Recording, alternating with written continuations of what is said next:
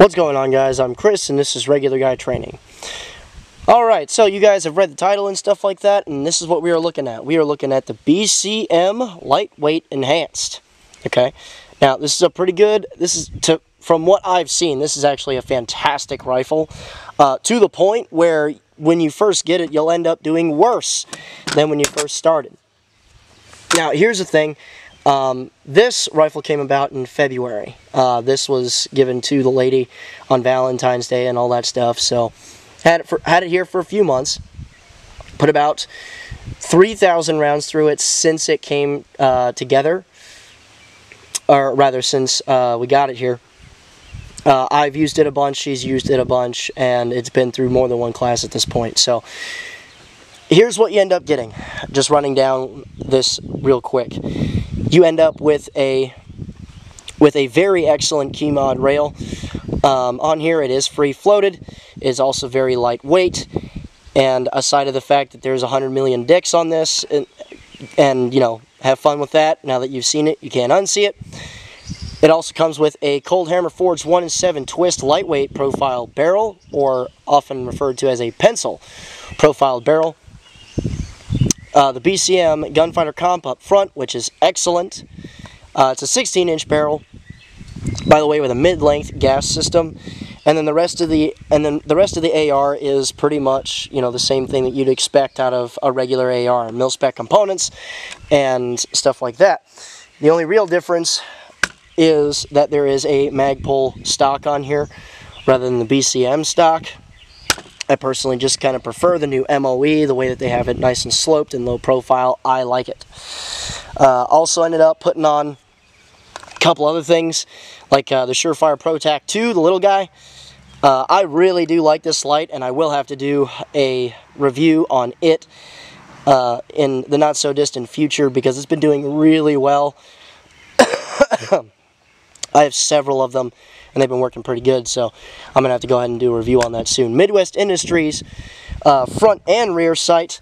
I really do like these as a set of backups, not just because they do well at having the right measurements and stuff to regular M4 style specs as far as what the values are per individual click in the sights, but quite unlike a lot of other sight systems that are recommended very highly, once these guys are flipped up, they are locked until you fold them back down. I really do dig this about them, because if I have to convert over to the irons, I'm going to be on the irons for a while, and I'd really like to not have my gear and other things flip down these sights and keep them down. Never had any trouble with these sights, and I'll just continue to use them for, like, ever. Now, here's the following, as far as the rifle's capabilities and all that jazz. Number one, cold. The rifle shoots 1.5-inch groups with non-match ammunition, which I think is fantastic, because if you're inside 1.5 to 2 inches, you're doing really good. Now, the concern that a lot of people have with lightweight profile barrels, specifically, is that after a couple of magazines worth of shooting or less, like some guys feel they need to say that if it's like 5 rounds in, the shot groups start to open up. That's not the case. This guy gets about 1.5 magazines to 2 in before the shot groups start to open up a little bit. And we're not talking like super hard use, we're talking about, you know, a shot every couple of seconds, that type of deal. So if you're shooting faster, you're probably going to get like a magazine or so once the accuracy starts to open up. And heavier profile barrels are not too terribly far behind it as far as accuracy is concerned. But because it is a lighter weight profile barrel, it won't retain its base accuracy as long as the heavier profile barrels. Like for instance, if you have a SOCOM or M4A1 profile barrel in here, or like the RWMD rifle that I have that has a tapering profile barrel that starts real thick towards the end and then tapers down to a regular military profile after the gas port and block, then it retains its base accuracy for a little bit longer. We're talking at most 1 to 2 extra magazines.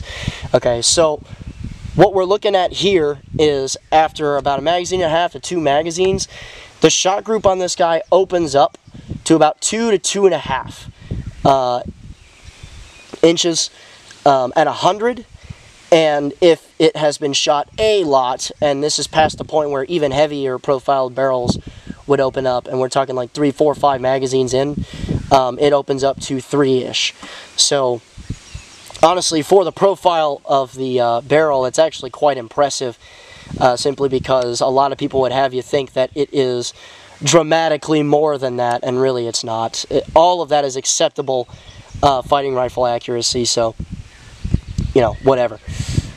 Now, as far as just durability and reliability and stuff like that, a lot of guys have thoughts on the key mod rail and stuff like that comes from BCM. Me personally, as far as the key mod rail is concerned, I have seen a couple of these get bent. But the only reason why they were bent is because they hit some shit really, really hard. And it bent this thing in. And honestly, it's not like it kills the rifle. Okay, and as far as the barrel profile is concerned, that's not that big of a deal either, because it's still steel. It's still cold hammer forged steel. So it's a little more rigid than a lot of people on the interwebs would go ahead and try to make it seem. Okay, and really, that's the entire review. It's basically, it's a really light AR. To the point where it feels like really important things are missing, and it's real easy to shoot this thing one-handed, fully extended, without the use of the stock or anything like that, which is really nice if you're just carrying the thing around all day. And I tell you what, as far as what you can really ask for, it's not impossible to obtain this thing, and it's a really high-quality rifle altogether. So, I hope you guys dig the short review on this. I'm probably going to end up doing a long-term review on this guy too, mostly because it's not going anywhere, and it's going to have the crap shot out of it, so we'll see how it goes. But if you have any questions, throw that in the comments box below. If you want to support us on Patreon, go ahead and check that page out. We still have a lot of slots open for the $35 a month class slots. If you want more details on that, check that out in the link in the description below. If you want to check out our discussion page for Facebook, also link in the description below.